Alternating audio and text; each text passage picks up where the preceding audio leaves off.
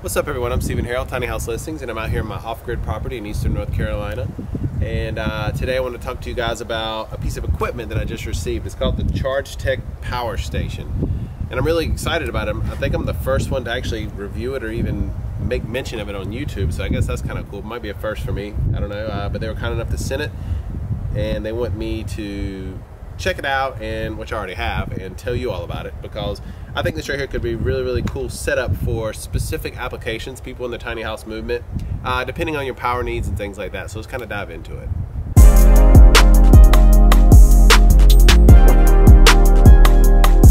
So this is made by the same company, Chargetech, as the one that I shared with you earlier this year that I have been using to power up this entire cabin.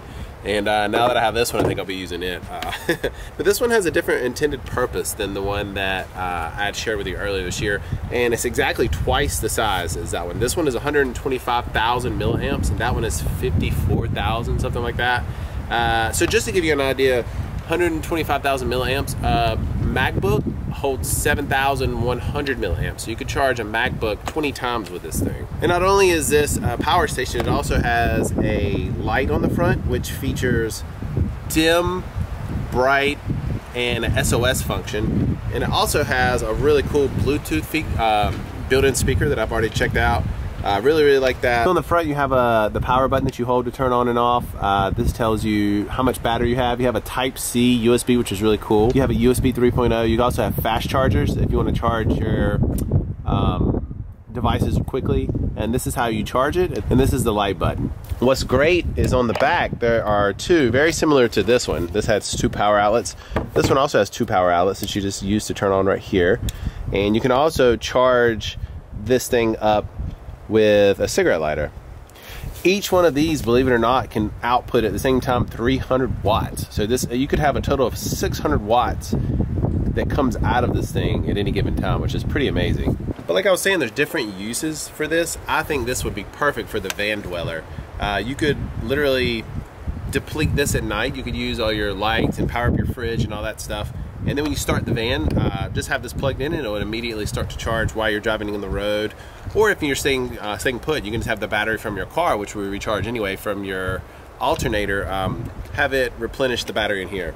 And not only that, you can use up to 100 watts that goes straight into here. MMPT style connector that goes right in here. They're everywhere, you can get them on Amazon. So you would take a 100-watt solar panel on your roof, wherever it happens to be, and use it to charge this up, which would charge it theoretically at full sun in about 4.5 hours. Pairing the speaker is really easy. You just hold this down for a second and then you'll see it show up in your Bluetooth settings in your smartphone. So let's check it out and see what this sounds like.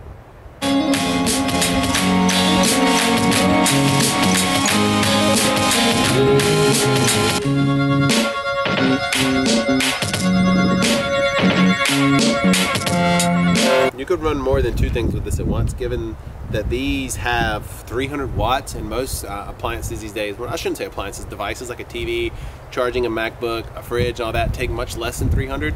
You could have a splitter on each one or a surge protector and then put multiple devices on it and run basically anything you need to at once, given that it's not something crazy like a microwave or air conditioner or something like that. But yeah, any small devices, even your refrigerators and stuff like that, you should be able to absolutely run for a good while. So if you missed the video earlier this year, you can click on the top right. I wired up this entire cabin with several outlets, so when I plug that in, this entire cabin is ready. It's hot, I guess you could say. It's juiced up, ready to go and charge your devices, run TVs, things like that. So that's the Chargetech Power Station. So far I really like it, have zero issues with it. I've only used it twice out here, and so like I said, so far it's been a great setup. I like the fact that it has the light and the speaker actually, especially if you're going camping or something like that. But for certain applications, like here in this cabin where I don't have major appliances, or if you're in a van and you only have like a small fridge, LED lights, charging your devices and stuff like that, this is a great solution. If you click down in the link, you can go to the website. I think you can pre-order at the time of this video being launched. It's not actually available yet, but maybe by the time you watch it, it will be, who knows. But either way, that's the Chargetech Power Station. I like it, and check it out for yourself. Thanks for watching. See you on the next video. The best way to live is to live simply. Why is that? Why is it better to live simply? You have more time, more money, fewer possessions, fewer worries, and just a better quality of life. If you like this video, please subscribe. Thanks for watching.